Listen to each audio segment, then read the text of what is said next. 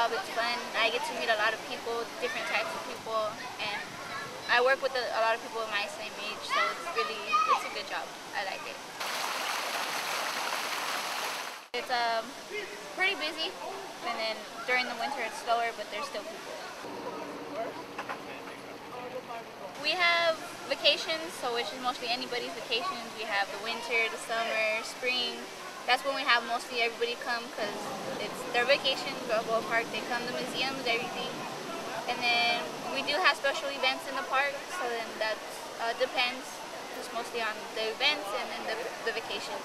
So the museums are a great attraction. There's a lot of museums, the gardens, the butterfly garden, the rose garden, the Japanese garden.